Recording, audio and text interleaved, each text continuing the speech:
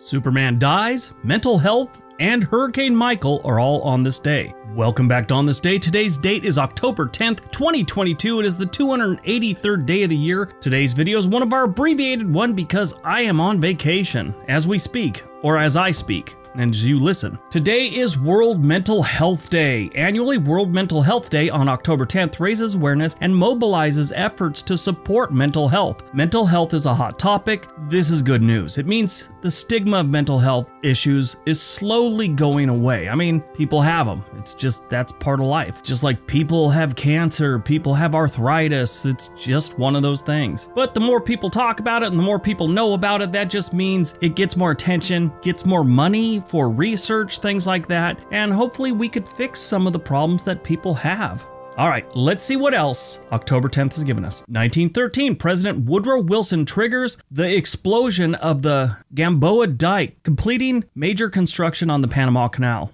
1957, U.S. President Dwight D. Eisenhower apologizes to Ghana's finance minister after he was refused service in a Delaware restaurant. Yes, it was a racially motivated refusal. 1973, U.S. Vice President Spiro Agnew resigns after being charged with evasion of federal income tax.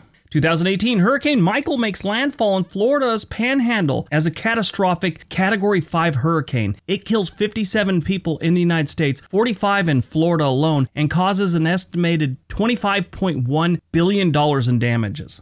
Movies released on October 10th, 1980, Private Benjamin, a spoiled wealthy young woman, joins the United States Army after her new husband dies on their wedding night. The film was nominated for an Academy Award for Best Original Screenplay. Goldie Hawn was nominated for an Academy Award for Best Actress, and Eileen Brennan for Best Supporting Actress. For a comedy, this is rare. They don't ever get the top nods, at least back then. These days a little bit more, but back then, no, not at all. You had to be a drama or an epic war movie or historical movie to get the Academy Award, or at least a nomination. Pretty funny movie though. I was originally stationed after basic training at Fort Ord, California, and they bring that up in the movie. The recruiter totally lies during the movie going, oh, you could be stationed at Fort Ord, California, where you get your own condo and a sailing boat, which is total nonsense.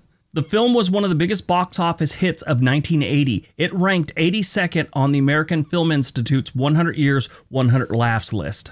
Born on October 10th, 1967, Gavin Newsom. He's an American politician who became the Lieutenant Governor of California in 2011 after serving as the 42nd mayor of San Francisco from 2004 to 2011. In January 19th, he became the 40th governor of California. His popular Care Not Cash program helps move homeless people into city-assisted care. He attended Santa Clara University, where he earned a degree in political science. Some people theorize that he's getting ready to run for the president in the next 8 years or so.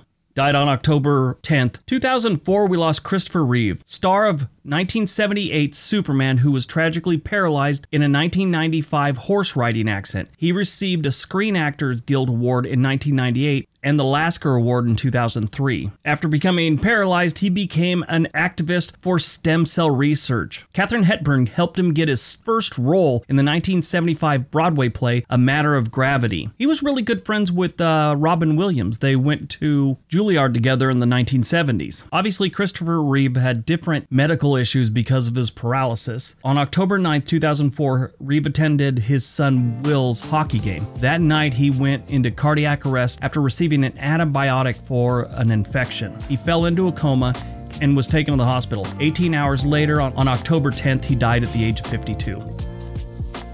All right, that's today's video. Hope you guys enjoyed it. Hope you got some information out of it. Now go out, have a productive day, and be nice to each other.